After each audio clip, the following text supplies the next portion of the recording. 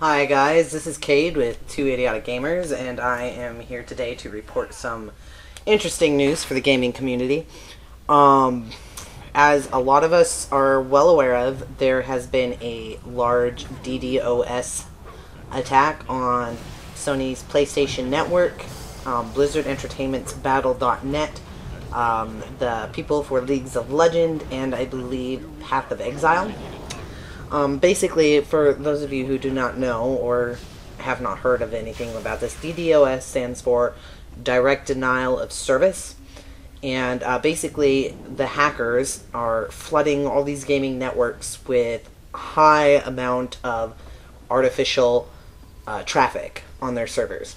So it is disrupting a lot of players from getting onto these networks and enjoying online games and so forth. Now, a group called the Lizard Squad has taken credit for this, and here, let me read you a few tweets. Lizard Squad had tweeted a few things. They said, Kufar, if I pronounce that right, Kuffar, Kufar don't get to play video games until bombing of the ISIL stops, hashtag ISIL, hashtag PSN, hashtag ISIS.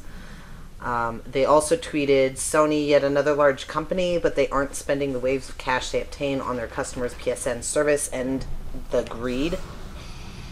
Now they're saying they're doing this for ISIS. Let me read part of this article from the Daily Dot. It says, Lizard Squad appears to be focusing on Sony's PSN network. 2 hours ago, this was posted. Posted today, earlier today. Now they said they appear to be focused on Sony's PSN service. Smedley posted on Twitter that he would be boarding a flight for San Diego later today. In response, Lizard Squad posted a potential bomb scare on Twitter. American Airlines has not responded to that thread. Now, there was another article I looked up before I started this, and apparently they redirected the flight to... Let's see. They redirected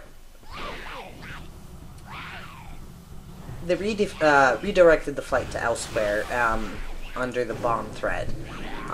Now, why this group is flooding these networks is seriously unclear. They're claiming they're doing this for political reasons, for bombing of this place, and that they're doing it for ISIS. But I honestly do not see why a terrorist group would be interested in disrupting services for gaming networks. Like, to me, it just doesn't make sense. Especially since ISIS started off with beheading an American journalist recently. I don't know if they've done anything more than that. This is most recent have I heard about ISIS. I think I heard about them a few days ago. I was out with my mother at Godfather's Pizza, and they have a TV, and they had the news network up, and they were talking about ISIS and the beheading of this journalist. So, honestly, if it's a terrorist group, I don't understand why they think disrupting gaming services is going to get them what they want. Because the government honestly doesn't care about gamers. They don't care about their networks. They're not going to really do anything. They're not going to take it seriously, if they're even aware of what's going on. And if they are, they haven't really said anything as far as I know. Yeah, so this mostly seems directed at PSN, but these other networks have been flooded with this DDoS. As far as I know, Blizzard Entertainment has fixed the issue.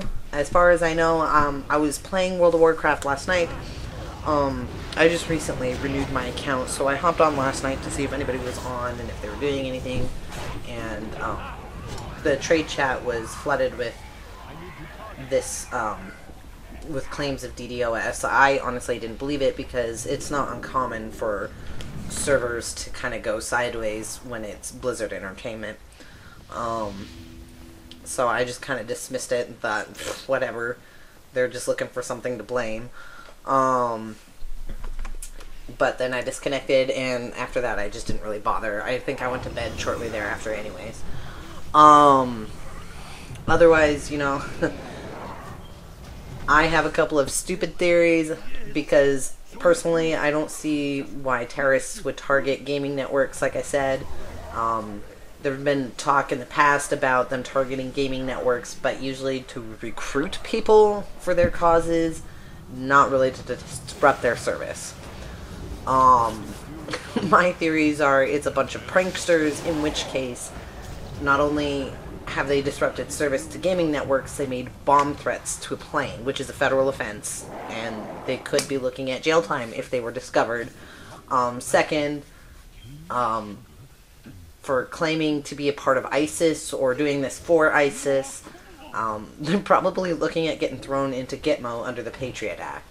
And I don't see that being worth it, honestly, if they're just a bunch of pranksters. This is a little way out of hand. My other theory, which is just as stupid, if not more stupid, I feel that because I haven't really heard that Xbox is under attack, I feel that maybe this is a bunch of Xbox fanboys looking to upset the PlayStation fanboys. And if that's the case, they're even dumber because they threatened to bomb a plane and they claim to be a part of ISIS or doing this for ISIS.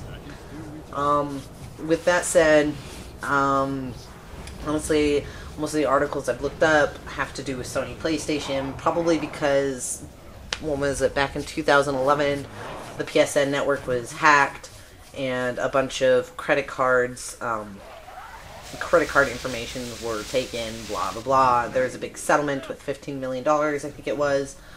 So that's probably why most of these articles are focused on PlayStation, because this is not the first time they've been hacked. Anyways, what do you guys think? Leave your comments down below. Don't forget to subscribe to our channel, check out our other videos, and until then, this is Cade, and I'll see you guys later.